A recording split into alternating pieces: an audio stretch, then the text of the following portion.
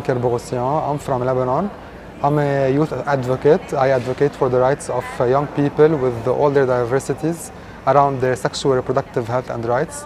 I currently serve as a vice chair at the global network of people living with HIV, GNP+.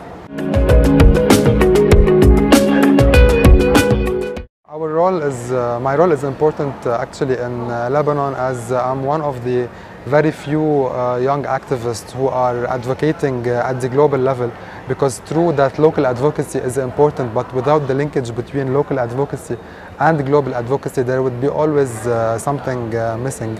So I think it's always important to have that link.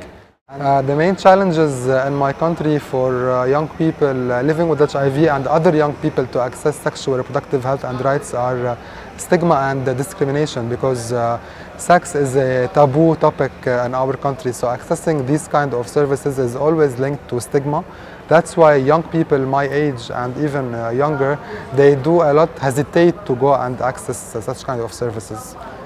Throughout education, we can make a lot of change, because I mean, the generation that's coming and that's going to lead in the coming years is a generation that's coming out from schools. So having an inclusive environment at schools grows up the mentality of acceptance between students at the school, as well as they become more tolerant into different kind of differences and people from different backgrounds.